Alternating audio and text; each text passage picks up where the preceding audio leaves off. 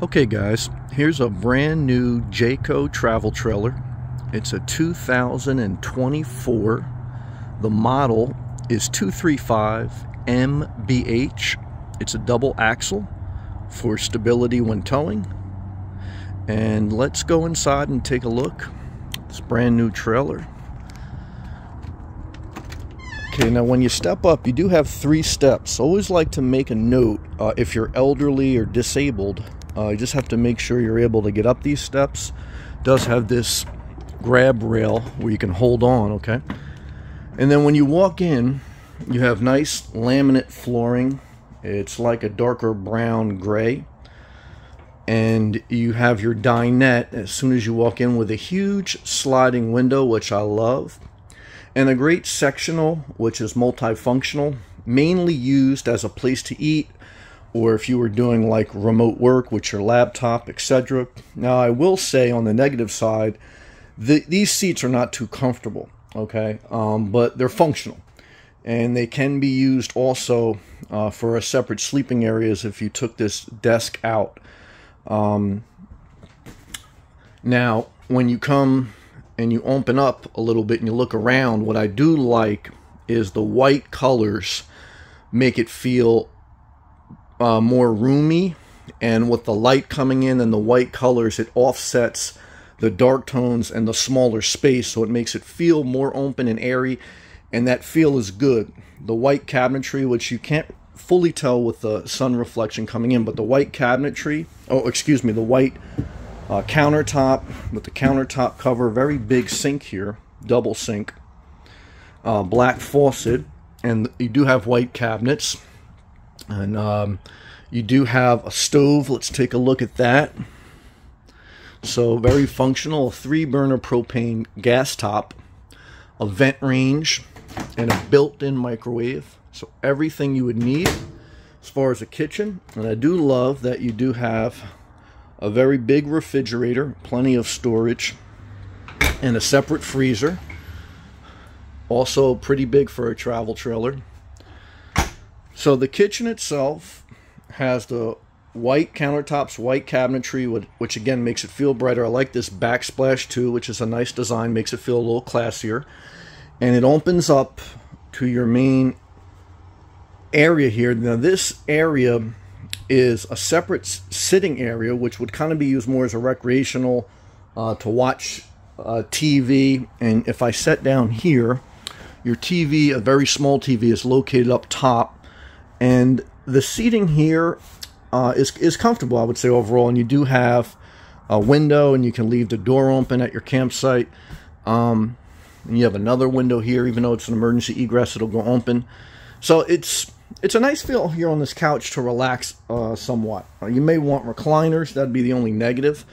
Now, the other part of this is a multifunctional area where the bed on latches.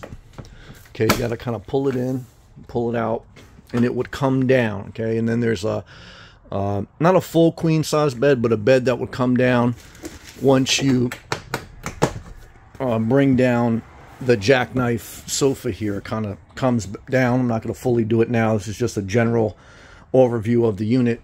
But you do have little cubby areas when you bring that bed down, or when you're just using it with the bed up, that you can lay your electronics or a laptop. And you do have AC outlets on both sides for charging your electronics or laptops, because that would be your main bed here, okay? That, again, for more room when you're not using it at night, you could put up.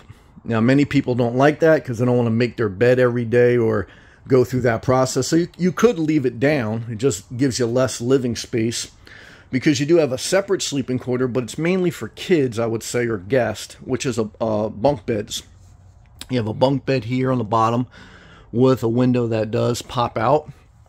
And you have a second one up top with a window that slides. So you do have an experience here where you can... This is mainly built for a couple with kids, because that's kind of why you get the bunkhouse models. When you're buying an RV, they say the #1 thing you should look at is the floor layout, because you can't change that, and that's the core, okay? The core of how it is going to serve your purposes. everyone is different. If you're single, you have different purpose for your RV. If you're a couple with kids, you have a different purpose. If you're a retired couple, you have a different purpose, because maybe if you're retired, you're an empty nester, you don't really see your grandkids coming on too many camping trips, or not enough to justify a bunkhouse floor model. Everyone's different, but that's something you got to consider. The positives here are the nice white tones that offset the smaller space and the dark tones, and the open floor layout, which is multifunctional with your main bed up. Now let's take a look at the one and only bathroom. And before we do that, I will note you have some more storage here, which you could use as like a pantry, because there isn't too many cabinets. But again, when you're going camping or you're RVing, you're outdoors more, and you may even be eating out more or cooking outside more on grills, barbecue grills, etc. Here is your one and only bathroom. It's not a wet bath, which is good. You have a separate shower, like that fiber glass surround shower with a higher end nozzle, which I like. Okay, black handle. These are a little cheap, but it is what it is. Sunlight to come in. Little cubbies here for storage, towels and things. Nice space. And of course your toilet, your vanity sink. Okay, and you do have some controls for your climate control, AC outlet for your hair clippers or hair dryer, and of course your medicine cabinet. So everything you would need to camp, or some people choose to live out of an RV, fully self-contained, meaning it has a kitchen, a sleeping area, and a place to go to the bathroom. And that's what it means to be self-contained. It means that you have everything a house has as far as to sleep, to cook, and to shower and go to the bathroom. And so all you would need then is the hookups to accommodate that, having running water, electric, and sewer, which most campsites or mobile home parks provide, and that's where you'll end up. I mean, obviously you can dry camp and you can go to Crackle Barrels, Walmarts, gyms, but that's a temporary solution. So you need to plan financially for the purchase of the RV, the gas, the tow vehicle, and where you plan to use it, how you plan to use it, and your camping fees, all those things, etc. Because like everything in life, you want to calculate the cost. The RV does not give you freedom. The financial planning and your health give you the freedom. The RV is a vehicle to take you to a destination. Your freedom comes from your financial planning and your health. Many people forget that, okay? But because remember, when you wake up in the morning, you don't want to start by going to Walmart. You want to start by going for a walk, because better quality life, okay? In my opinion, do whatever you want. Hopefully this video helped in some way. Click the thumbs up and subscribe if it did, and I thank you for watching.